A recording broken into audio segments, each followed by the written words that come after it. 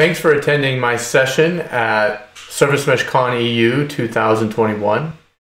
In this talk, we're going to take a look at adopting a service mesh in an enterprise organization and some of the challenges and things to look out for. This is intended to be a 101, 201 level talk. This is not a deep dive or anything advanced. For those, you can take a look at some of the other talks that I've done in the past, or blogs or books that I've written and webinars that I've done. So my name is Posta. I'm a field CTO here at solo.io. We work with organizations around the world, large ones, small ones, adopting Istio-based technology and deploying that into production at high scale to build out their application networking architecture. I've written books on this and been discussing this and been involved in the Istio community since the very beginning. And although this talk won't be an Istio talk per se, it will pop up since that's what we do here at Solo. Our typical challenges are around, or customer challenges that we work with are around modernization and going to a application architecture that better supports moving faster and delivering features, delivering things more quickly using public cloud, private cloud to do that. Service Mesh is a piece of that puzzle. Service Mesh solves the problems of how applications communicate with each other. And in a typical organization, we see not just the modernization efforts around either building new services, using new tools, new architectures, or bringing along older or more legacy systems, monolithic, and trying to split them, rewrite them, and integrating with the rest of the organization. All right, so how do we connect services in a heterogeneous environment like this and solve the problems of service discovery, load balancing, timeouts, retry, circuit breaking, the resilience aspects of application networking, things like security, things like observability, and do this in a way that is cloud friendly. And what I mean by that is APIs to programmatically control this at runtime, knowing that the underlying infrastructure is dynamic and is ephemeral. All right, so Service Mesh plays a role in helping to facilitate solving this type of problem. The problem that we're going to look at is deploying microservices into dynamic infrastructure and getting those things to communicate with each other. That itself is a complex problem. Using a service mesh to solve that simplifies some areas of that, but it's not a holistic jump in and adopt everything type proposition. So the way we work with our organizations is to slowly adopt that. First of all, determine whether or not you need this type of technology, but then to slowly adopt that using a crawl, walk, run type methodology. But getting this sort of infrastructure into place can really enable an organization to achieve its technical goals, which then leads to better business outcomes. And so that's where the fly part starts to come in. So the first thing you need to ask yourself is, do you need a service mesh? Well, only you can answer that, really. Are you building a microservices style architecture? Are you using multiple frameworks and multiple languages? Microservices themselves, that's a complicated field. So you might hear that service mesh is complicated, Kubernetes is complicated. Well, we're dealing with a foundationally complicated topic. Now, if you're going to containers and you're leveraging some of this dynamic infrastructure, that may necessitate a solution like service mesh. If you're doing things like RPC type interactions between your services, using different frameworks, making updates to how these policies are enforced or written, you may need to look at some sort of automation that can do this. So service mesh can help. And then, of course, if you're getting out to a large set of services, individual teams owning their own services, and you need a platform approach to solving these problems consistently, so you may look at using a service mesh for that. Things to keep an eye out for if you're not there yet is the number of services that you're trying to support, especially if they're heterogeneous, different languages, different frameworks. Being able to consistently understand what's happening on the network by capturing golden signals, requests failing, how long they're taking, whether circuit breaking is opening up, or how many retries are happening between services, and trying to detect what's happening on the network in a consistent way, not leaving it up to each application developer to, well, maybe they exposed the right telemetry signals, maybe they didn't. And then at the end of the day, just like any other technology, you want to pick a handful of high value use cases and start to go down the path and iterate. Right? Things like Kubernetes, things like Istio, they provide a lot of functionality, and they touch a lot of different parts of the organization. But the focus of start small and iterate, pick a particular use case. Some of these are the typical use cases that people start with. They want security, they have compliance issues, data in flight needs to be encrypted, services communicating with each other need to know and validate that they are indeed the services they believe they are. They need to build things to be a little bit more resilient with timeouts and retries and circuit breaking and so on, do that in a consistent fashion. These are some of the top use cases. So let's take a look at what this journey entails. Let's start with, I don't want to say obvious, but it becomes very clear as soon as you start digging into these types of solutions.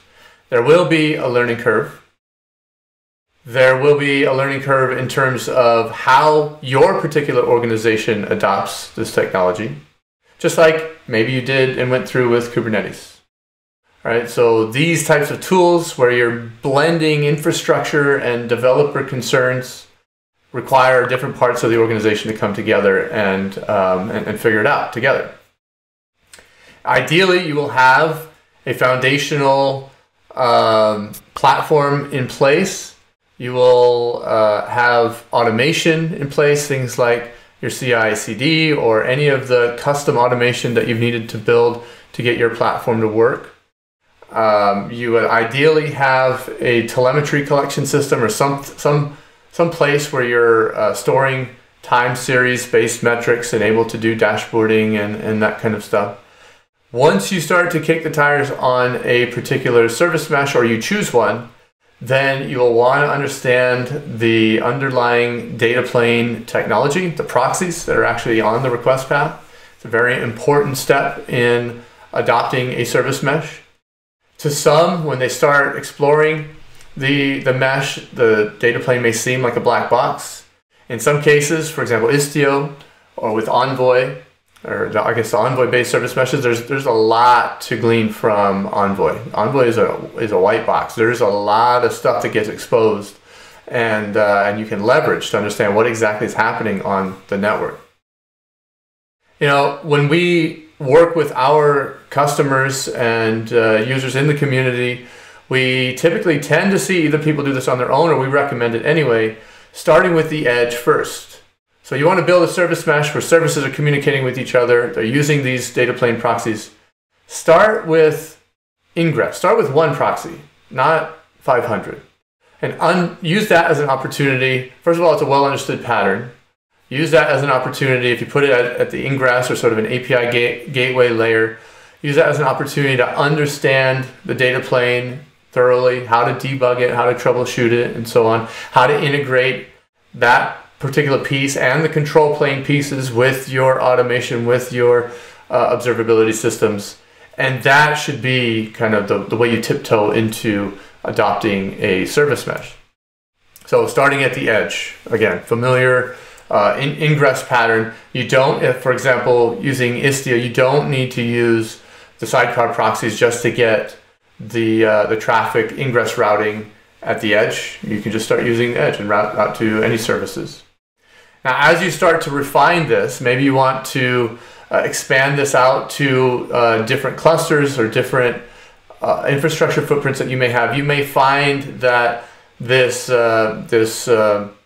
proxy or ingress gateway pattern starts to build up a layer or two, and you may isolate different boundaries, either different applications or different clusters or different organizational units following this same ingress pattern, and you start to see a mesh of edge gateways start to form.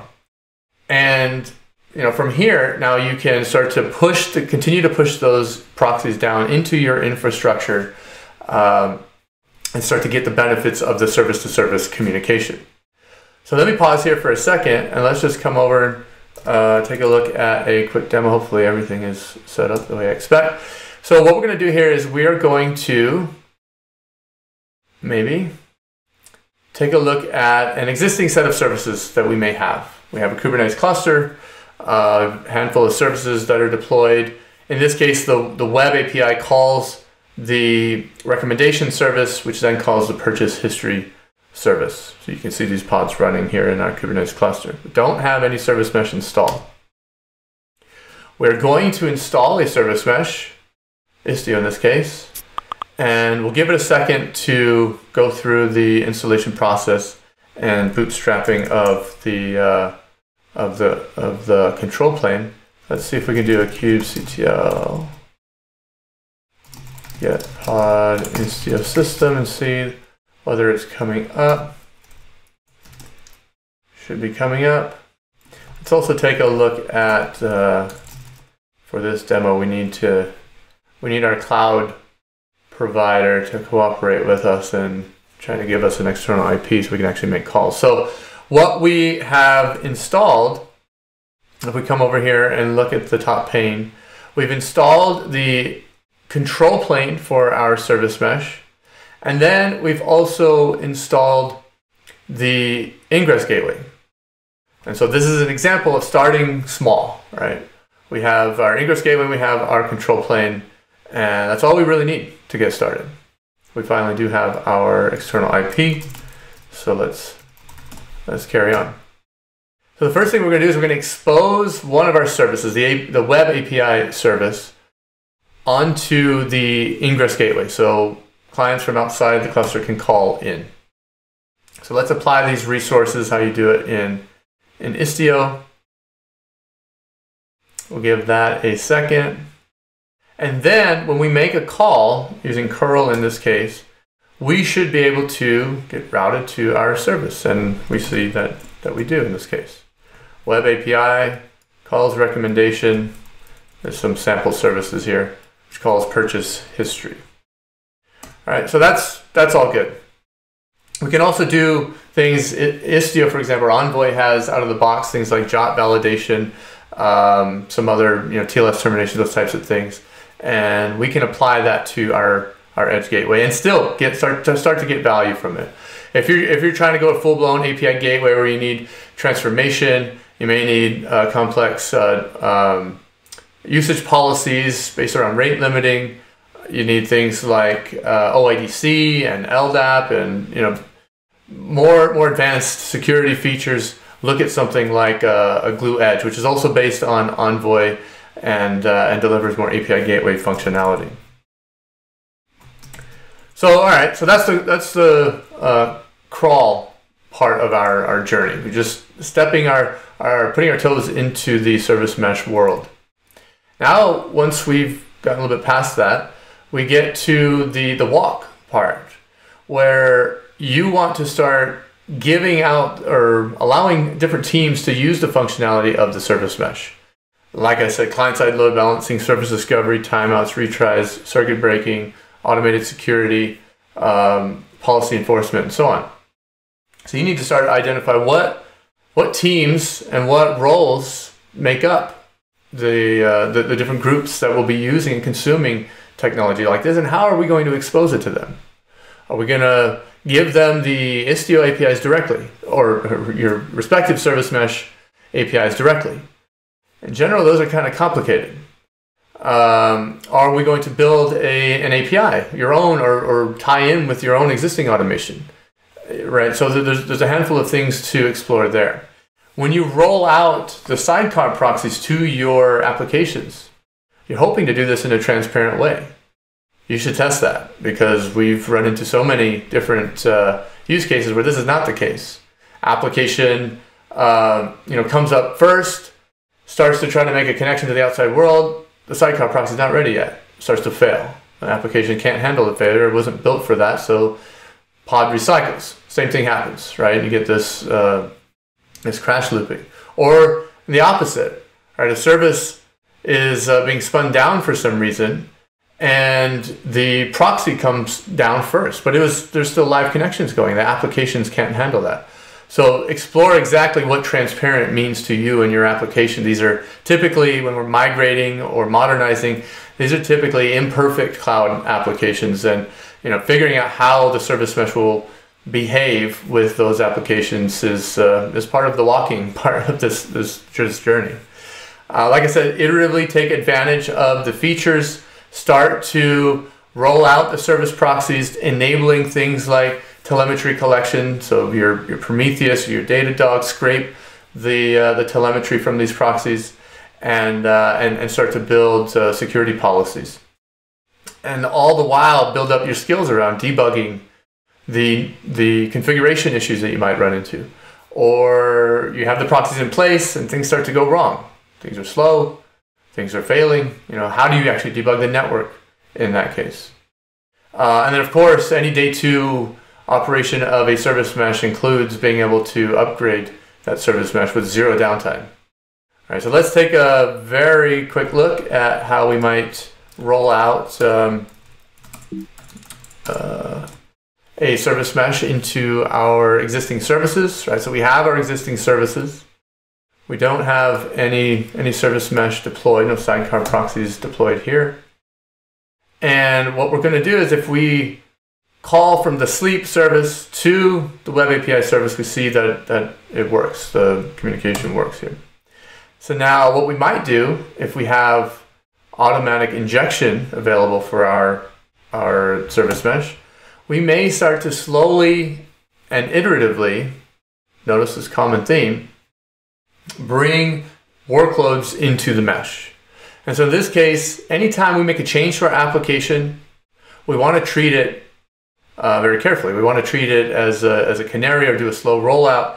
In this case, we're making a change to our application because we're injecting the sidecar. Maybe we haven't made any changes to the source code, but we've injected the sidecar. So now we have, in this case, two replicas of the web API service, but only one of them has the sidecar. So in this case, we would do some tests, do some smoke tests, make sure that everything continues to function and look fine, and it sure does. So then we'll continue rolling out the various services that we have. In this case, we'll speed it up. We'll speed it up so that all of the services end up slowly. We're fast forwarding what would otherwise be a slow canary rollout of every service, where we slowly introduce the service proxy. All right, and we follow the same model for doing things like enabling mutual TLS. There's another thing that we run into with some of these organizations, where they have services communicating with each other, and they want to enable mutual TLS. And for the services in the mesh, we can do that with things like a permissive mutual TLS policy, where if both sides are able to do mutual TLS, then we'll do mutual TLS. Otherwise, if there is our legacy services that are plain text, then we'll still continue to accept plain text. But then there are things you can do to slowly roll the plain text services out and phase them out. And you can do things like monitoring and checking, are there any services communicating over plain text? And then at some point say, all right, no more plain text, everything's going to be mutual TLS. Everything will be encrypted in the system. But that's, again, a slow phase rollout. Let's come back here. So that's the walk, right? So we've laid some of the foundational pieces. We've started to roll out the proxies. Now we want to start moving. We want to get this out into the organization. It provides a lot of value to the organization, but we can't leave behind some of our existing policies. We can't leave behind some of our existing infrastructure like VMs. And we can't forget that out of the box, a service proxy might not do exactly everything that a particular organization needs. And then there's other things, right? That we have regulatory reasons to build out multiple clusters or isolate certain groups from others, and doing this in a secure fashion are all parts of, now we're expanding, now we're growing, now we're bringing the rest of the organization into this platform, and doing things like deploying sidecar proxies into VMs, treating those as first-class citizens in the rest of the mesh. When traffic leaves a mesh, forcing it through a particular egress point where you can apply policies and security extensions and these other things. And then, as I mentioned, extensibility in the proxy is key. And for Envoy-based service meshes like Istio, you can do something, you can write customizations to the proxy using WebAssembly. That's what we're going to take a quick look at here. So if we do, what we're going to do here is we're going to augment or enhance the data planes in a particular request flow with WebAssembly. We've written a WebAssembly module that basically enhances the headers in a response to a particular service.